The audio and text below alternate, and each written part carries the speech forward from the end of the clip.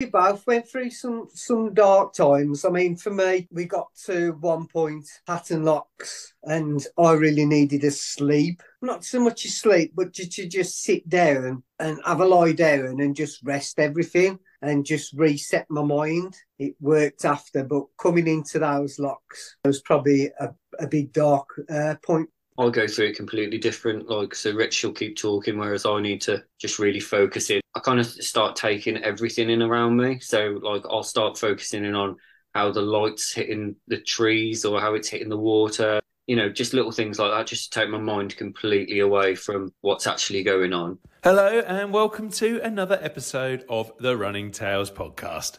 I'm Craig Lewis, and this week we are breaking down what it takes to run an extreme endurance race. I'm joined by Ben Davies and Richard Wilcox, who recently completed the mammoth 145-mile Grand Union Canal Race. The pair, who finished the race in 42 hours and 22 minutes, are taking part in the Canal Slam, a 420-mile three-race challenge that will see them complete another 145-miler at the Kennet Avon Canal Race and the mere 130-mile Leeds and Liverpool Canal Race.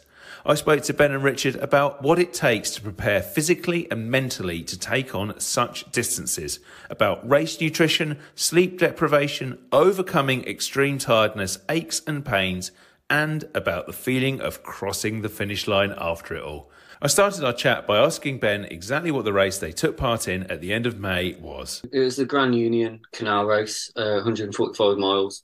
But this year, the two of us are taking on what that company called the Canal Slam.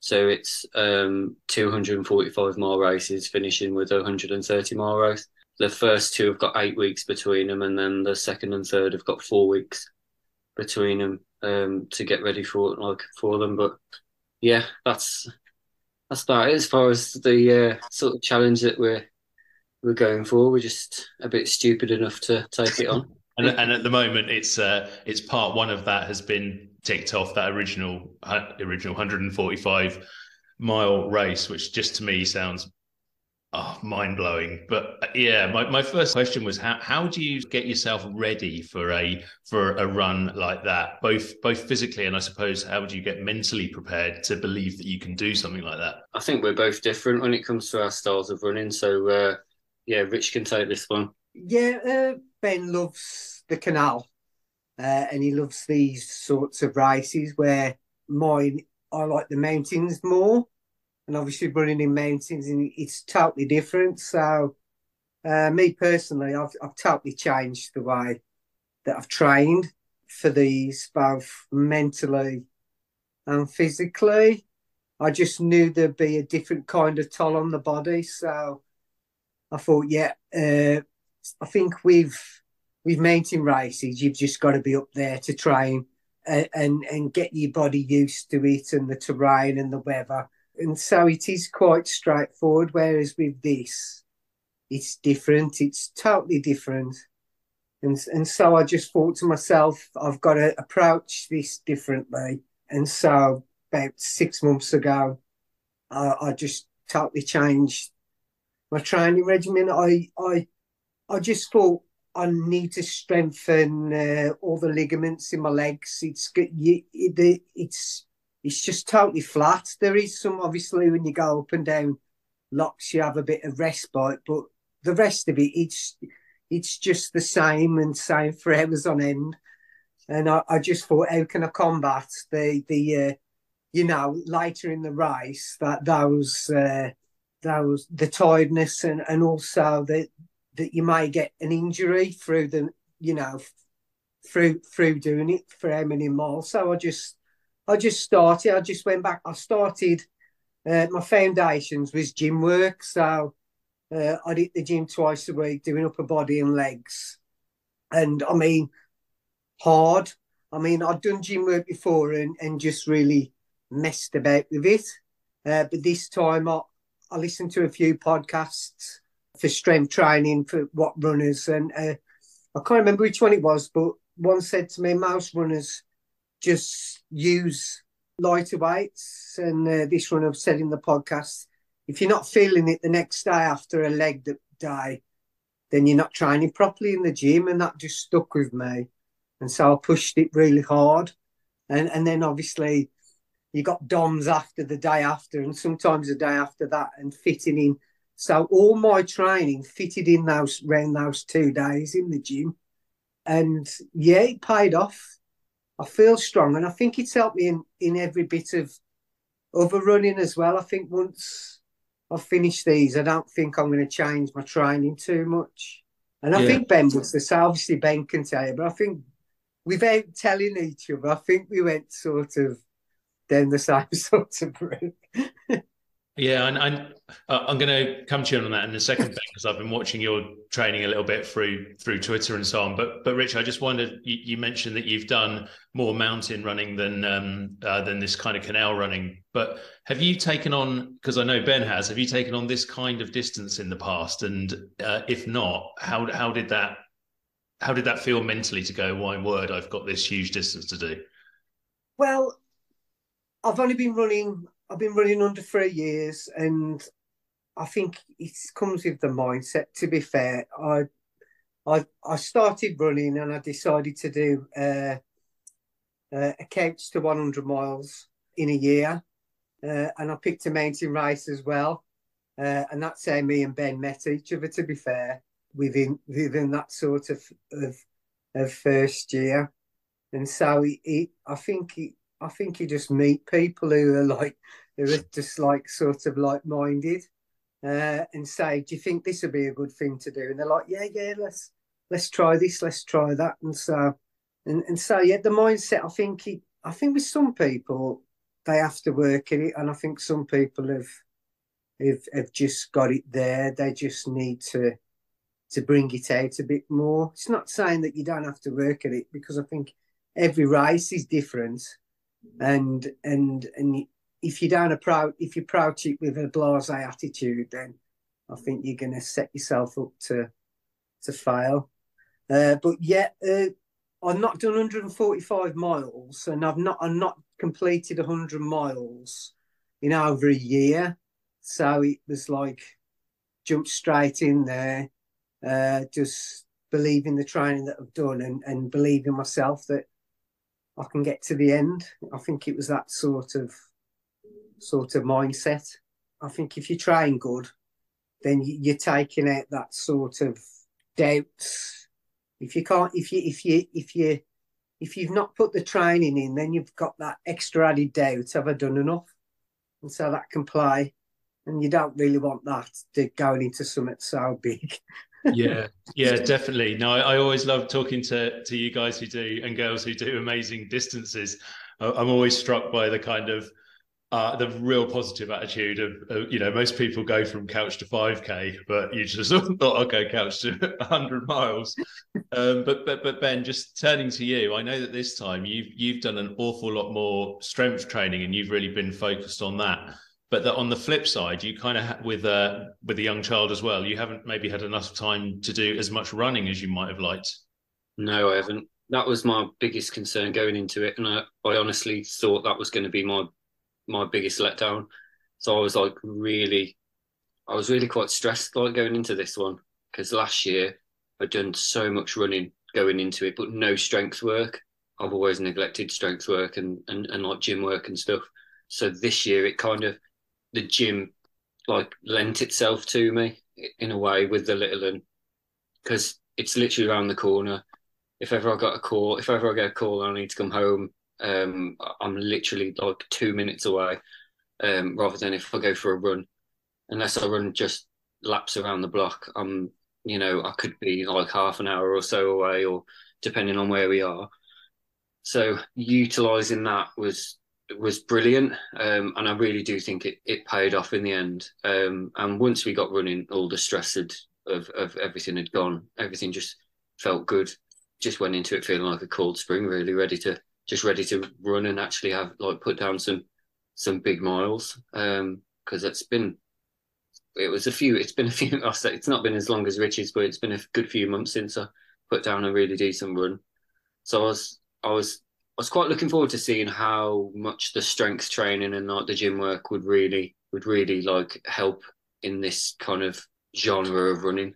And I think it did. I really do. I think it really did help, especially in like the latter stages of it when normally everything's starting to break down. I normally get some really bad issues with the front of, like, not my shins, but I think it's the anterior something, like the muscle down the side of the shin on the front.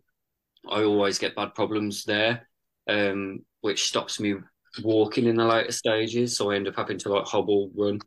But this time, nothing, absolutely nothing. Like the legs were, so whatever I've been doing's been working. But we didn't mention it to each other at all, like what training we were doing or anything. And for a good few months, and then we just started talking like a few weeks ago before the Grand Union about our training and whatnot, and we were literally doing exactly the same things and like just training hard in the gym. And when the legs have had it in the gym, like the next day, go onto a body and stuff to just help the core and everything else that's going to be moving, especially for that distance. I don't think strength training, which also I neglect terribly, can really be underplayed. I did a podcast with David Abbott last week, who does loads of amazing tips on Twitter, and he was talking about the real importance of weightlifting and how that's helped him to do sub 3 hour marathons, which is obviously it's kind of a different skill set in running, but it still requires those same things. And Michelle did the London Marathon this year, and she just didn't have time to do much running at all, was doing lots of strength training, and was a bit similar to you, was a bit worried about it all, but went out there and had one of her, wasn't setting any world records or anything, but just one of the easiest runs she's had on a marathon just because of this strength training. So yeah, I think it's hugely important. But I guess the other thing, and maybe if I turn to you first, Rich, on a run like this, is how does it work in terms of nutrition and a support crew and all that sort of thing? Yeah, it's a funny one. These canal races, because you can either have a crew or use their checkpoints. Whereas with every other race I've done, it's just been their checkpoints, and you can have a crew as well. But with this, it was I'll say a big thank you to the two lads, Dan and Chris, who came and crewed for us, because without them giving up their weekend, then we couldn't have actually have achieved this. And so it is a big thing. Nutrition wise, I think it was a big one for me. It's constantly changing, and I can remember this time getting into the 110s and just being sick of the electrolytes that I was drinking and the food that I've been eating. And a lot of it is more sugary based, obviously. And I realised that I probably need to change my nutrition on race, basically broaden what I'm eating, and that's quite a hard thing to do. But most of my nutrition is probably, it's like a 5-year-old's birthday party.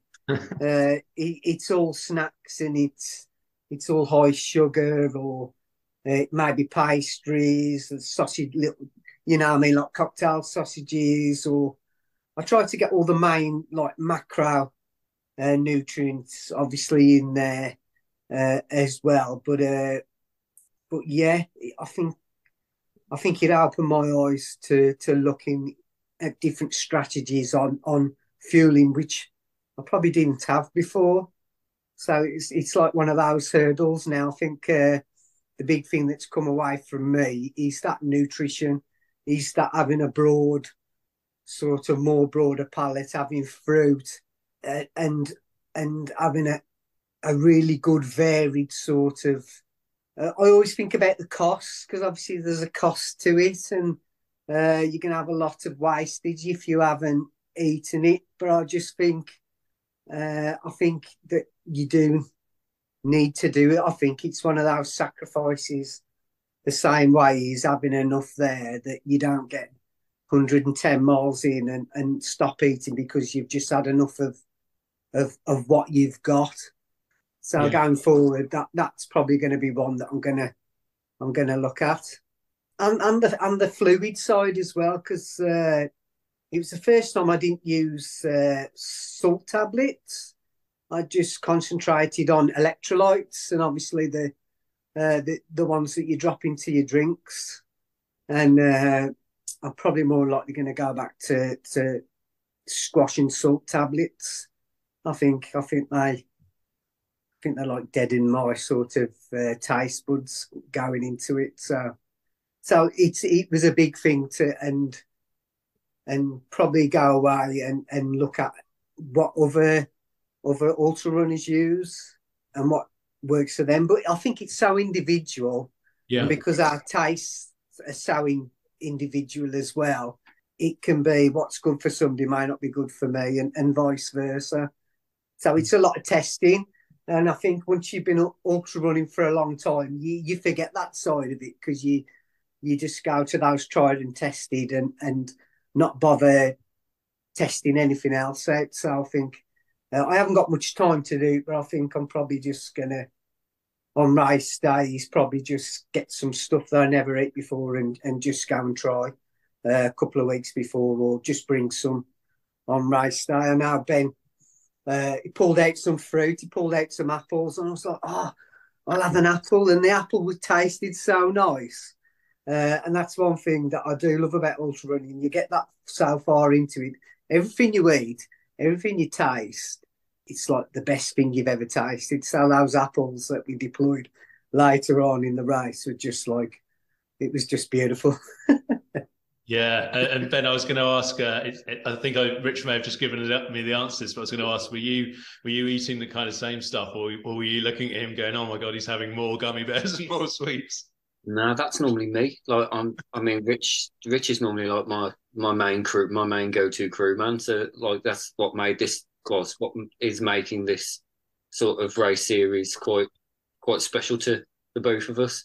But yeah, I'm normally like packs and packs of sweets, biscuits, crisps every now and again, but it's mainly just jelly sweets and sugar for me because sugar works really well, like I find for me. But this time, I think we got to about 130 odd miles, and both of us were struggling with like acid reflux. Like it was just, it was like almost like we were on the verge of being sick, but without being sick.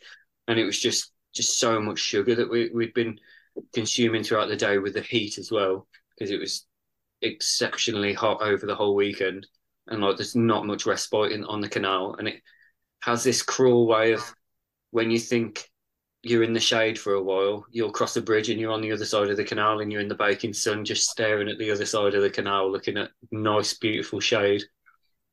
And that was just evil in its own way, but yeah, this time around got me thinking a lot more about my nutrition and going on like working on the weather with it as well, and maybe going more fluid based with the different companies like Tailwind and those kind of sort of drinks, depending on what the weather's like. I don't think I could go through like what we did last weekend again, because the pain in my throat after like 20 odd miles of just every time you like burp or anything like that, you just got acid coming up in your throat. So it was excruciating at times. But yeah, that apple, I think it was at mile 135 or something like that. It was like we had 10 miles to go, and it was just the nicest thing I've ever tasted in my life. I completely forgot I had him in my box until we opened up the box, and I wasn't going to take anything, and I carried on walking, and Rich saw the apples, and I was like, "Yeah, bring me one." So yeah, they were great, and bananas earlier on as well. We had like some chap, didn't we, on the canal? He was like just down drinking some cans of cider on the side of the canal. Just started randomly talking to us about what we were doing, and we mentioned it to him, like what we were doing and that. And next minute, he comes running up behind us with this like handful of bananas and that. Just wanted to help us out.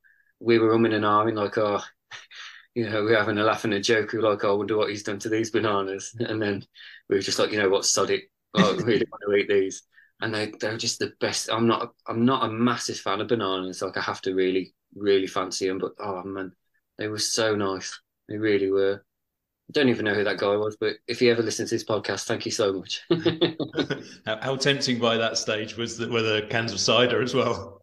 Oh, well, I mean, both of us don't drink, but I think if I could see the condensation running down the outside of them, they would probably been, yeah, I'd have probably been fighting him for them. Yeah, for sure.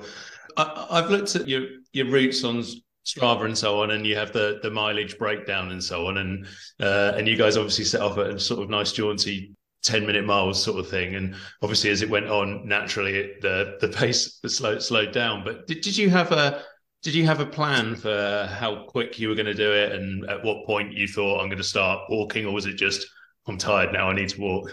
I don't know about Ben, but I didn't really go in with a plan. I knew that I needed to be quite conservative at the start, try to conserve as much energy as I could. For me, there wasn't no plan as such, just to be conservative at the start and then see how we get on. And I think it worked pretty well. And I think there was going into it as well as we got further on into the race. We had good little spurts as well, and I think there was one was initiated by Ben, and I think another one was initiated by me, where we did get a little bit faster. I don't think we could have planned it any better. I don't think. I think it's just one of them of just going out conservative and seeing what what the body's like. Most of the time, I think, yeah, I'm going to be conservative, and then I just fly out and then like bombing at mile 10 normally. And so, yeah, I think it was a good breakthrough for me to like, yeah, I can start up slow. I don't need to do like 6-minute miles and keep up with the front people. I can just let them go off and do my own thing and be conservative. So that was a big takeaway from me. Yeah, and was there a bit at all where you sort of thought, "Oh, I've hit the wall now," or "This is really painful," or "Oh my word, I'm going to struggle now"? Or did you feel fairly as comfortable as you can do when taking on that kind of distance? I think we both went through some Hat and locks. I'm just saying hat and locks. That's all I'm saying. Yeah. I think we both went through some dark times. I mean, for me, we got to one point, hat and locks, and I really needed a sleep. I just really not so much a sleep, but to just sit down and have a lie down and just rest everything and just reset my mind. It's not so much sleeping. It's just like I feel just needed a reset, and I think it worked. It worked after, but coming into those locks, yeah, it was probably a big dark point for me, and we all approach it differently. Like I'm probably one of these ones who probably don't show it as much, so I'll be chatty all the way through a race and not show it. And so we're all differently, but yeah, I think we both had both went into some both dark places that you can only get yourself out really. Even when you're running together, it's up to you to get yourself out of that and maintaining that sort of discipline to help yourself out. If that makes sense. I'll go through it completely different. Like, so Rich will keep talking, whereas I need to just really focus in, and I kind of start taking everything in around me. So like I'll start focusing in on how the light's hitting the trees or how it's hitting the water, just little things like that, just to take my mind completely away from what's actually going on. And then like I'll struggle if someone tries to communicate with me in that kind of like time, because like I'll end up where I'm starting to get okay and then I get pulled out of my little zone just after hat and lock. So we'd had sort of 20 minutes just like completely resting, and I ended up like leaving there with a bit of a niggle in my knee. So I was like kind of just kicking myself for stopping, but knew at the same time that there was a potential that if I hadn't stopped there, then me and Rich would have become separated. But we could have become that separated. We wouldn't have seen each other to the finish line, and that wasn't what we set out to do. It was just every race is doing it together and finishing it together and going through the highs and lows of it together. So if Rich was resting, like I was resting as well. But then as we came out of Hatton Locks, I think I was a little bit in front of Rich at the time. I'd left a few minutes earlier, and then Rich come running up behind me, and I was like just going through this little low patch of like kicking myself for stopping, and like that was the reason why my knee was hurting. And it wasn't. My knee was just hurting because we'd done like 120 odd 25 miles or something by that point. But like everything goes through your head and you're just kicking yourself for everything. But then Rich came up with this little like plan of picking a spot, like run to it.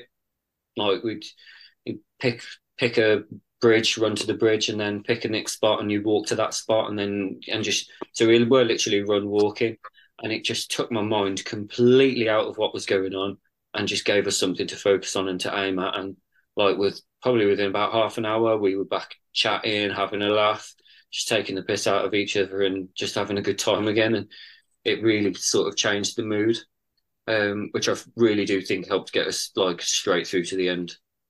Rich, the other thing that I wanted to mention was that obviously this event, you didn't do it in 6 or 7 hours, of course. How long did it actually take, and what was it like sleep wise? Because you must have suffered from sleep deprivation as well. It took us 42 hours to complete it, and obviously I'd not done that distance before, but yeah, sleep deprivation, it hits people in different ways. I mean, there was a couple who passed us in the latter stages. I think they're probably in their 20s, and it was like as if they just started a park run sort of thing. And I was just like, gosh, I've done nearly 41 hours, and I'm absolutely like cream crackered. And this young couple come running past like as if they're on a park run. And so for me, it's just like, yeah, I think your age, obviously, it all comes into it. I'd started to hallucinate a little bit as just going into Birmingham. I thought I was seeing people like young lads with caps on, standing by the side of the canal, and when I got a bit closer to them, it was just trees.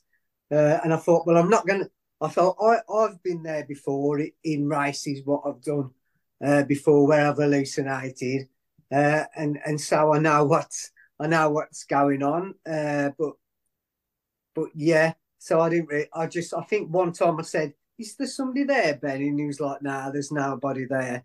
But all the way through going to the end, I was seeing people. I just knew what was happening, so I didn't really say anything. Yeah. To Ben. But yeah, it is something that you have to manage. Like I had that rest at Hatton Locks. I don't know how far it was into the race, but I do recommend people, if they can have 5 or 10 minutes just to reset. It might not be so much but it's just that mind. I think that mind just needs a rest from everything that you're doing. Just to reset and feel fresh again.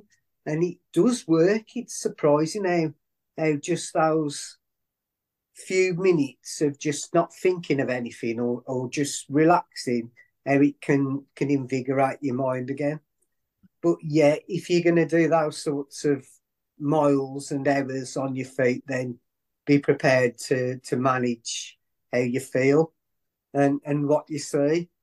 I think that it's good having people with you, but there might come a time in a race where you're on your own. So it's managing your fatigue in a way that's going to get you to the end.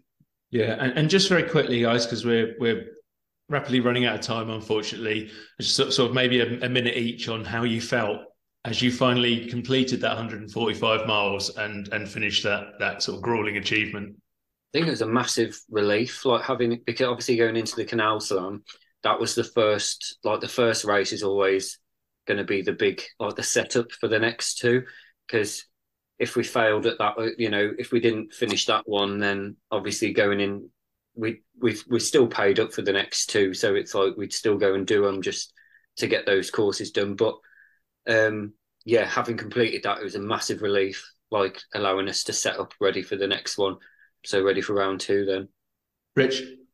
I spent probably 20 hours of the race saying to Ben, when I finish, picture taken in the car and I'm sleeping and that's it. I'm so tired now. That's it. And when I finished now, I was like, I think I spent so much time thinking, right, just get the first one out the way. Once we get the first one out the way, and then we can concentrate, it's becoming alive. But I was so tired going over that line. I think what made me laugh, I said to Ben, about a mile from the end, are we going to run at the end? And he just went, no, I'm done. And I laughed. And we both laughed, and we did. We just walked across that line. It was just, but I just knew that, like, inside, I was like, yes, we've done it. We've done it. Because, like Ben said, it set us up for the next two. And for me, it was a big thing. One, I can do 145, 148 miles, whichever it was at the end. And so, it was a big one. Even though everybody else around me was just like, I was just tired and done, to be fair. Well, it's a fantastic achievement. Well done to you both. And thank you so much for talking us all through how you approach a race like that and how you get through it. And good luck with the next two to come. And thank you for joining me on Running Tales today. Brilliant. Cheers. It's been a pleasure. Thanks again to Ben and Richard for joining me on Running Tales this week. If you enjoyed what they had to say, if you enjoyed this week's podcast, then I just wanted to take a moment to ask you all our wonderful listeners, to take a little bit of time out to give us a review and a rating wherever you listen to us on Running Tales. These positive reviews mean that the podcast gets seen by a wider audience. So the more we get, then the more people get to listen to the inspiring stories of our guests. Also, if you want to see and hear more of our content, please be sure to follow us on Twitter and Instagram at Running Tales Pod, on Facebook, where our page is called Running Tales, or to check out our YouTube channel at Running Tales Pod.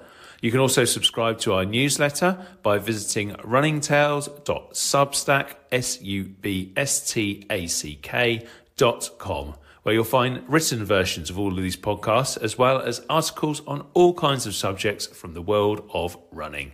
Thanks as ever for all your support, and I'll see you next week for another Running Tales podcast.